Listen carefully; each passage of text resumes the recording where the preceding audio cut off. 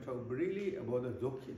Generally, you all practitioners of the Dzogchen, so you already know quite the Dzogchen teaching intellectually. I'm not saying that we all got the realization.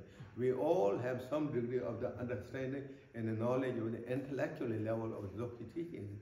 So again, I talk a little bit on that level. And then the most important, once we understand about the Dzogchen teaching or the general all Buddha teaching, they need to practice.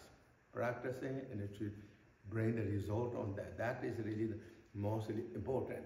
Knowing is so important, of course, but then the practice is so important. Now it's here. Here in the highlight of the teachings of this here says, and explaining of the Dzogchen's own in unmistakably explaining of the Dzogchen path. That's the really teaching said. What is that here? Say that if I read this translated one, like the expanse of the Rupa, the actualization of the insight and the primordial wisdoms, is the Buddha summoned Vajra, free from abandonment and attainment. And it is the great completion of the essential nature of all paths of the samsara and the nirvana. Therefore, it is known as the path great completions. So those are mentioned that here. So now it says at expense of the Rupa at the beginning, the expense of the Rupa, the actualization in sight primordial wisdoms. So that is this is how now we're going to actualize this, how to discover. Generally, again, as I mentioned last yesterday or the day before yesterday, we've been talking about the Dzogchen, the 9 yanas. We went one after another different levels of yanas. So if we talk that same way, first is what is nature of the Dzogchen? What is nature of the Dzogchen? Nature of the Dzogchen is primordial innate wisdom, originally inherited one's own, within our own self, or primordial wisdom of the clay-like luminosity which is residing within every single living being in their heart center or in their nature. That is the nature of the Dzogchen, the primordial wisdom. And what is the Dzogchen teaching? That Dzogchen teaching is the instruction how to discover that innate primordial clay-like luminosity nature without effort and activity, discovering that nature. That is Dzogchen teaching. Dzogchen teaching, so now I really explain Dzogchen, nature of the Dzogchen and teaching of the Dzogchen. Dzogchen teaching is to discover our innate nature of the primordial wisdom, clay-like luminosity state, to discover that. That we all have. That has different names and different yanas. And as we went the other day, different has everyone trying to find that truth, and has all the different interpretations they had that. And also different names within the Buddhism. But reality, nature is one. There's not many natures. Same nature. The nature, what this nature is clay, unimpeded, luminosity, nature. How to discover that? And again, all the different schools, the Yana is explaining so many different ways. And all those teachings and instructions are so powerful, so special. But however, according point with the Dzogchen, when you look at it, is all mentally created, mind. So that means all is effort, all is activity. It is the activity of the subject and object and the actions. Activities is all purifications. The purification, according to the Dzogchen teaching, purification activity will not discover unpurified nature of the truth. Will not discover. Nature of this, nature is unfabricated, original, primordial wisdoms, uncompounded, enlightened, clay-like luminous state. To discover that nature exactly as it is, you have to do similar way as is nature. For that reason, Dzogchen technique, teaching tells beyond effort, any activities, naturally discovered.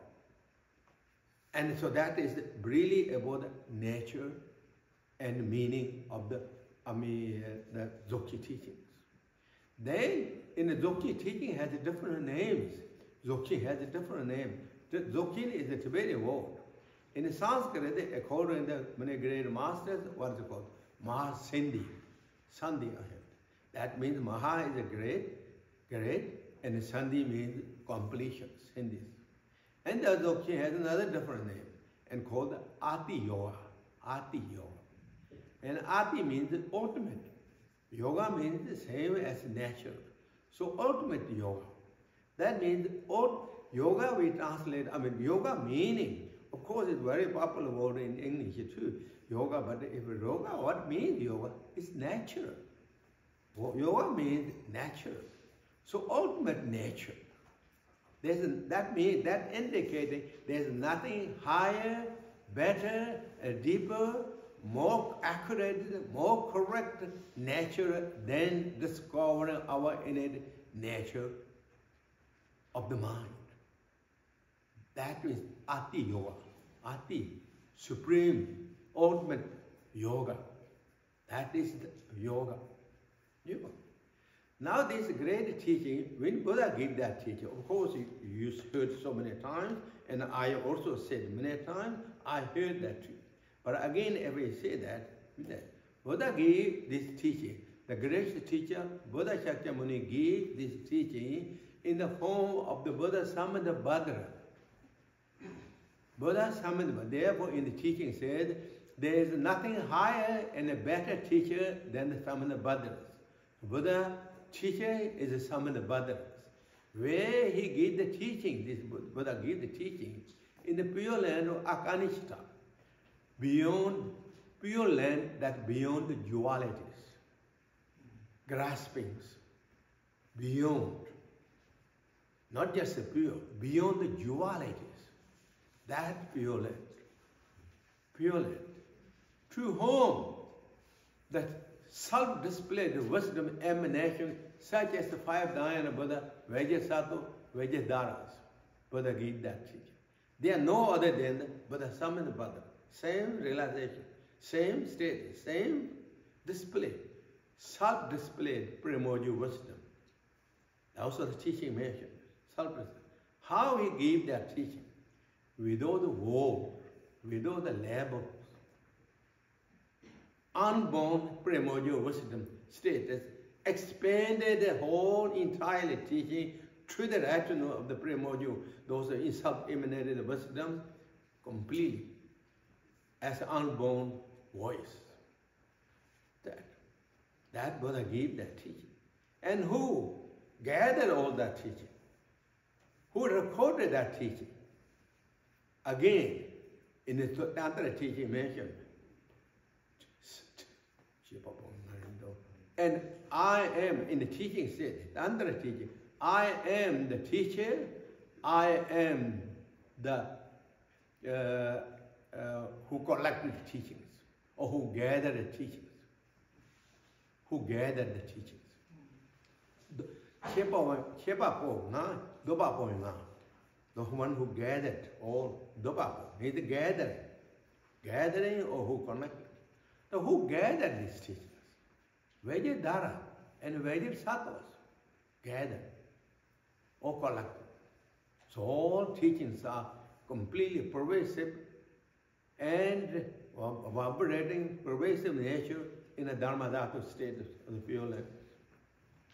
And then, when time comes, according to the teaching, around maybe 28 years after Buddha's Mahaparinirvana, then when the time is ready to come to this world, and the great master, Garabdorji, who is the emanation of the Buddha Vajrasattvas, or very high enlightened beings,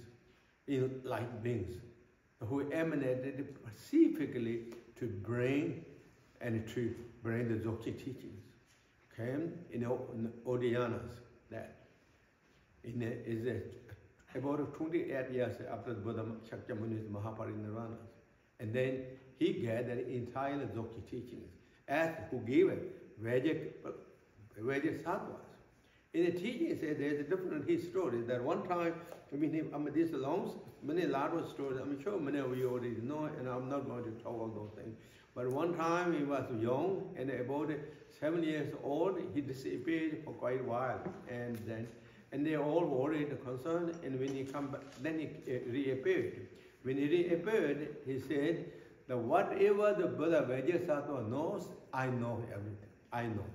Buddha Vajrasattva. So Vajrasattva give every teaching to him. Empowerment, transmission, and instructions, entirely Dzogchen teaching handed to the Garab Dorjes. And the Garab Dorje become the sole lineage holder of the Dzogchen teaching, entire teaching in that time, human worlds. And then Dzogchen teaching, according to teaching, 3 times, under 3rd generation, Dzogchen teaching become the single lineages.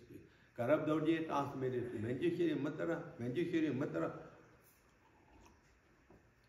transmitted to the Shiri Sima. Those are 3 lineages, and the teaching say that. And they have many students, but Dzogchen teaching only transmitted to the 3 single lineages, one after another.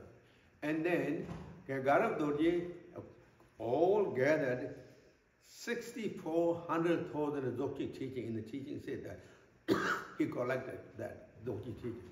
And then Manjushiri Matra, his foremost student, divided that Dzogchen teaching into 3 sections: mind section, space section, and speech and sections. And that is the Dzogchen teaching. He collected that way.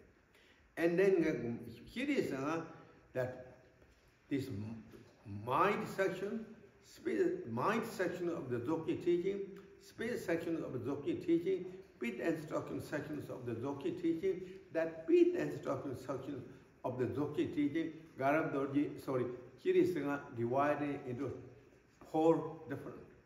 Those are, renowned: outer, inner, secret, the most secret. And this, the most secret, also he divided into 4 groups. Outer,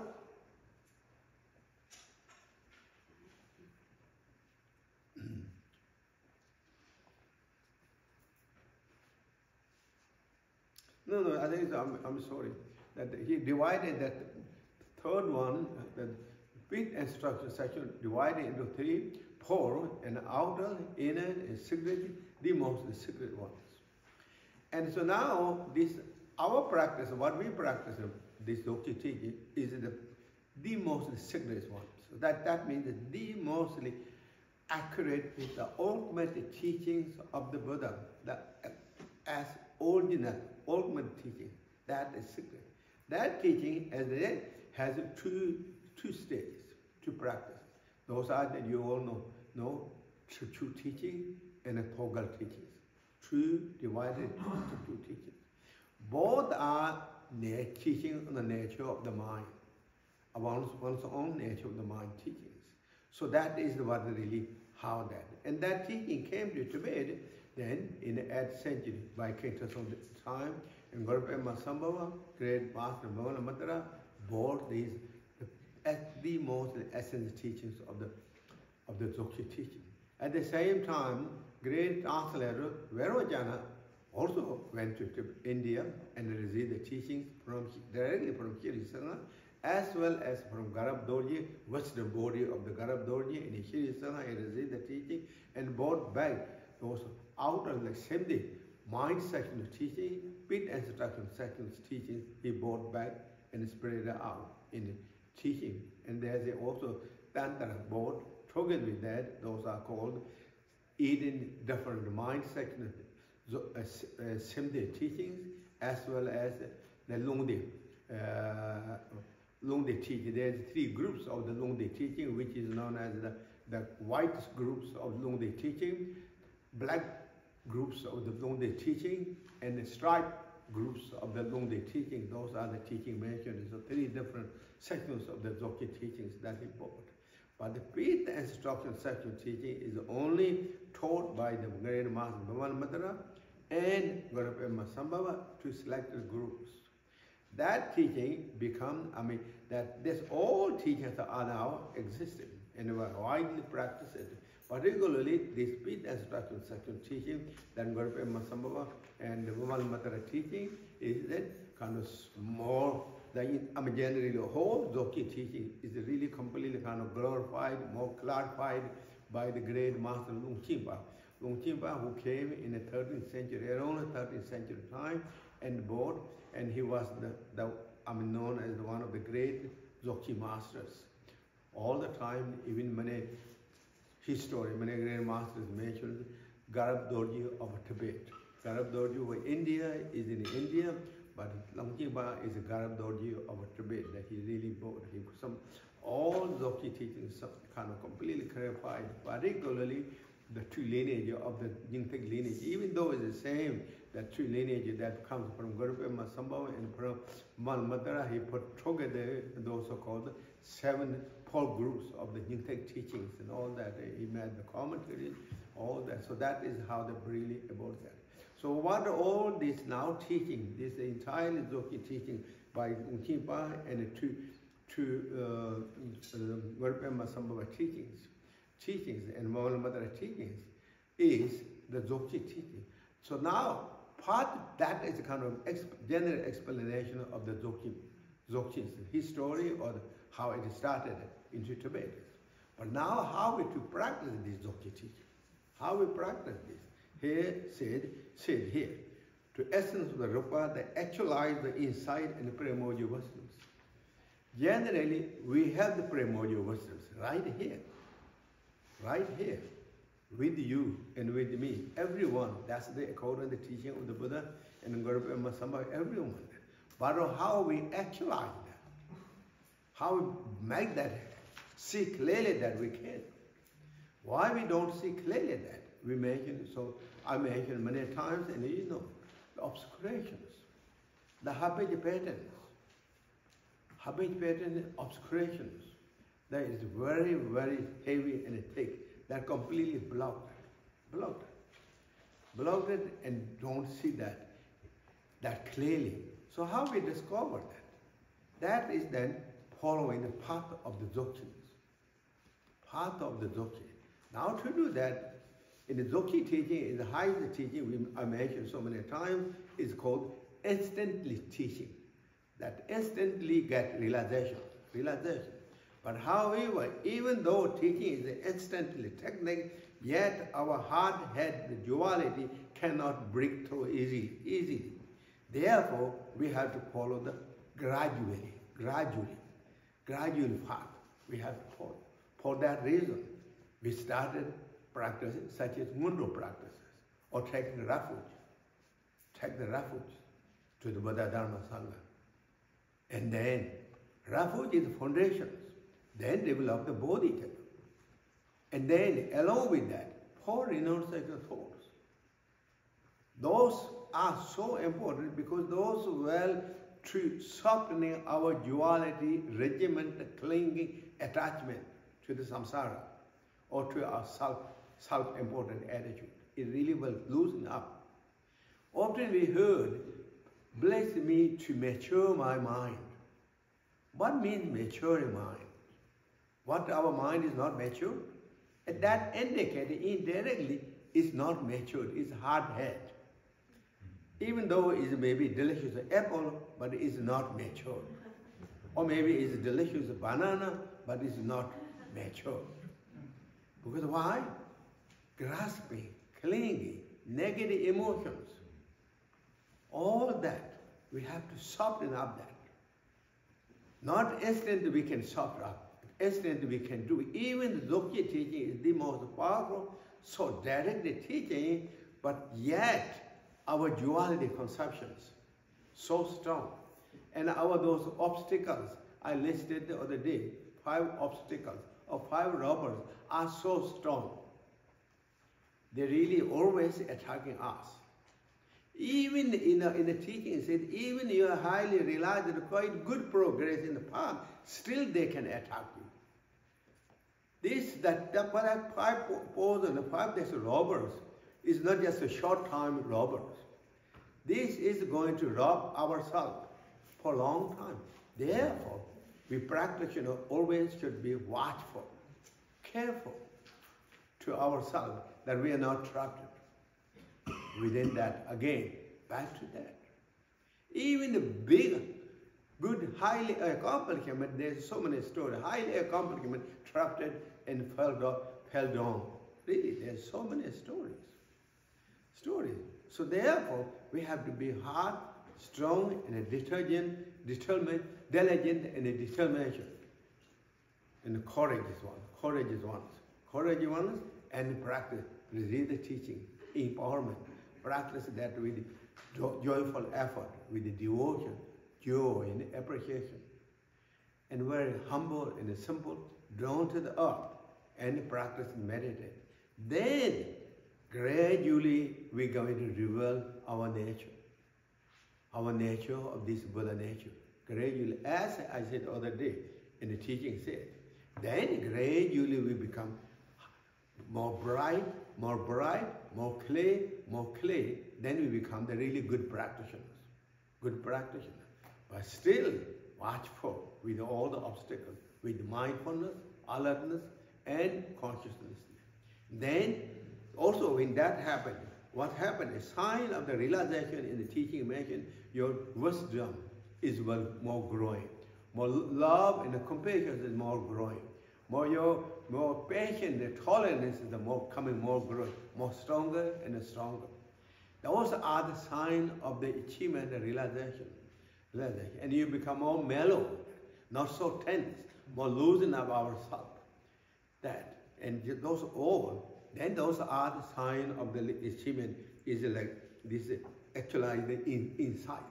Then really began to see that truly nature, and then continually discovering the when it's come on the wisdom, or the discrimination, awareness, wisdom, or the wisdoms of the intelligence, wisdom, when that are formed gradually to become stronger and stronger, and then become the wisdoms. Here's the primordial wisdoms. You discover the primordial wisdoms.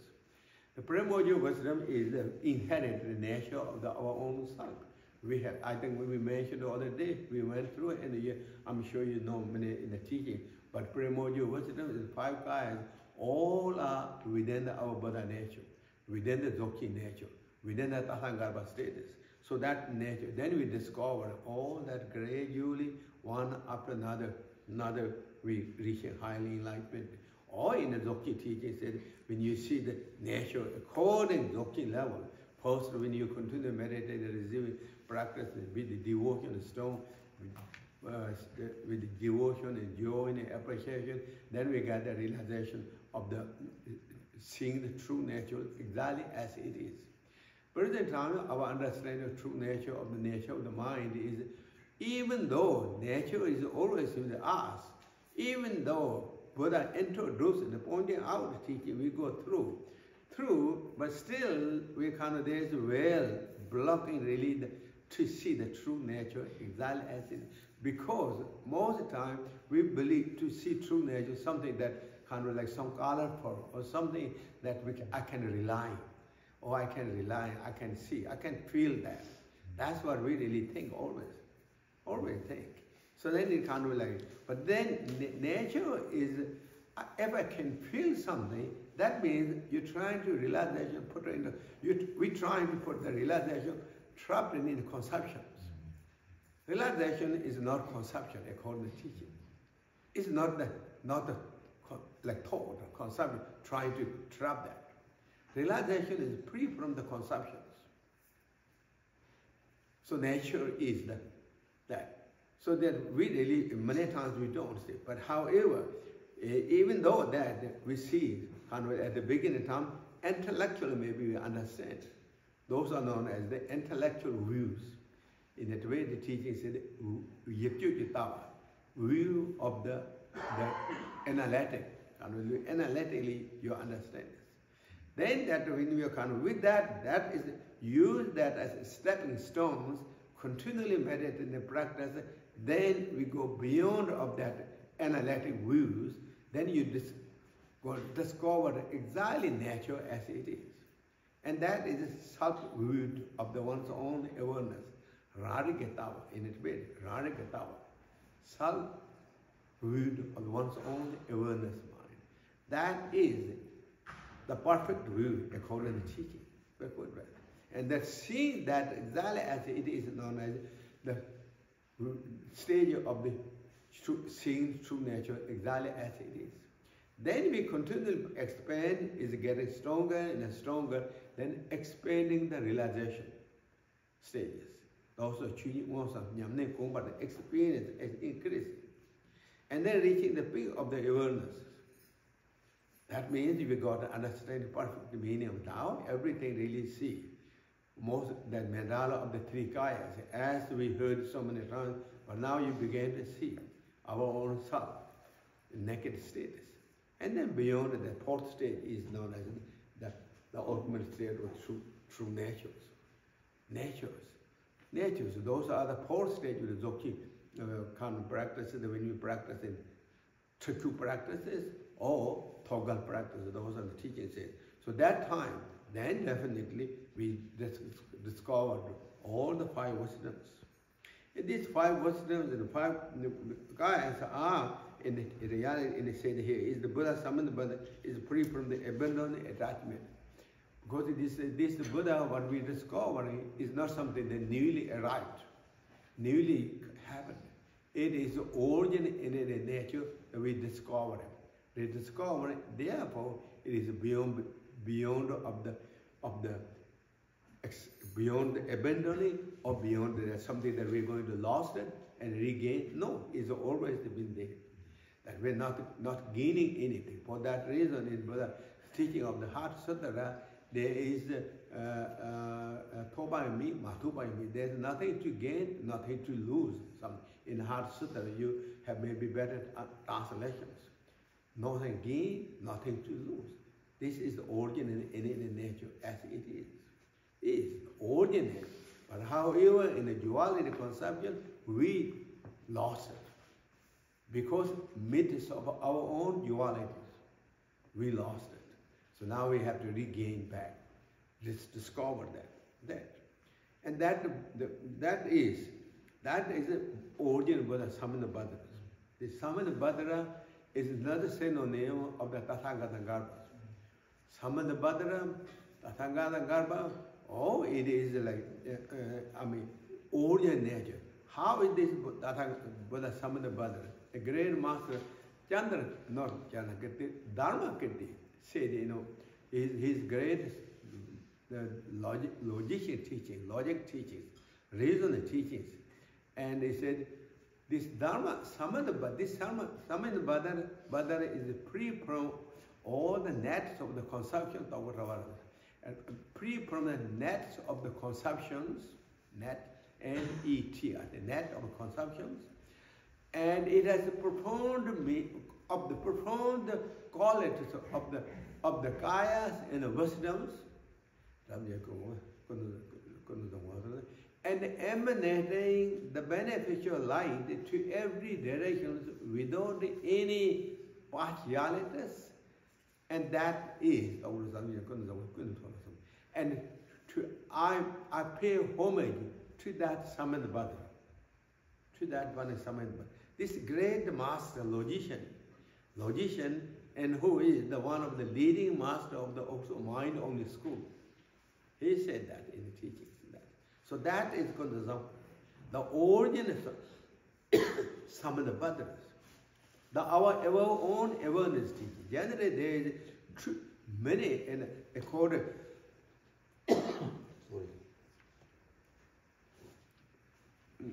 Many in the Dzogchen teaching, there is like two divisions of Samanabhadra. There is the first Samanabhadra is called first Buddha. Samana Buddha. This is the original Buddha, first Buddha ever. That is the Buddha. But then, the self-awareness Samana Buddha, that's what is pointing out here. One's own nature, innate nature of the mind is self-awareness Samana Buddha. That is Samana Buddha is. And when you got that realization, when you discover that, then the samsara is Samana Buddha, and the nirvana is the Samana Buddha, or samsara is the Dzogchen Khenpo, nirvana is the Dzogchen Khenpo, and path is the Dzogchen Khenpo. Dzogchen Khenpo. There's everything is a Dzogchen state. There's nothing is not outside or outside the Dzogchen. All is in the Dzogchen state. Dzogchen state. That was for that reason. In a great master Unkhima said, in his teaching, said the appearance is the Samana Buddha, emptiness is the Samana Buddha, and the happiness is Samana Buddha, suffering is Samana Buddha. Samana Buddha. And within the state of the Kunda Zambu, there is no death and births, and all is perfect display of the primordial wisdoms. Nothing. The death and the birth is a notion of the conceptions and the dualities. Reality never is all displays. And for that reason, the average in the said, all is Samana Buddha status. So, therefore, that is called Path Dzogchen. Because when we don't have the realization of exactly as it is, then we follow in the path exactly with the instructions, starting with the refuge and the bodhicitta and the foreigners thought, all those beautiful thoughts and the practice, the meditating, exactly as in the teaching instructed, and then is called the path Dzogchen, that is then savory. And then we go to the next one. And the next one is Yu Tukundel Lomasas.